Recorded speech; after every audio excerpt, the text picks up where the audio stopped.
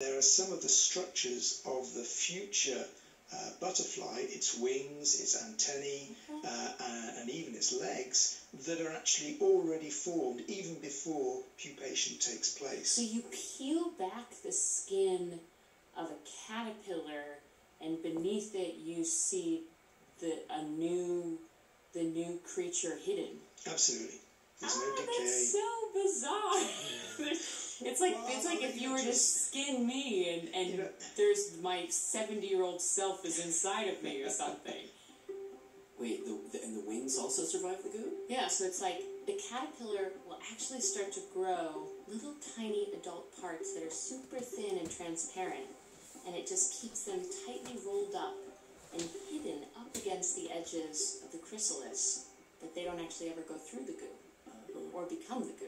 What he then shown was, you know what, this isn't about death, this isn't about decay, this is actually about transformation.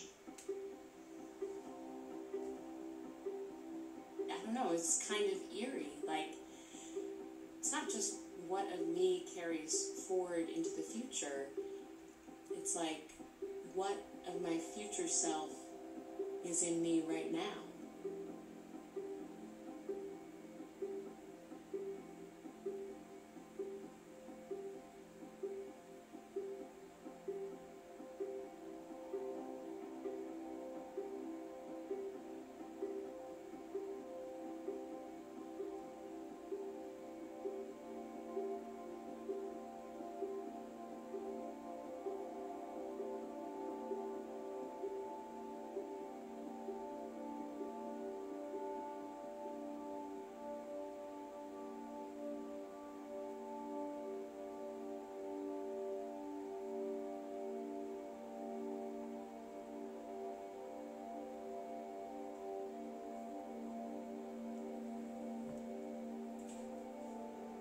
Fascinating.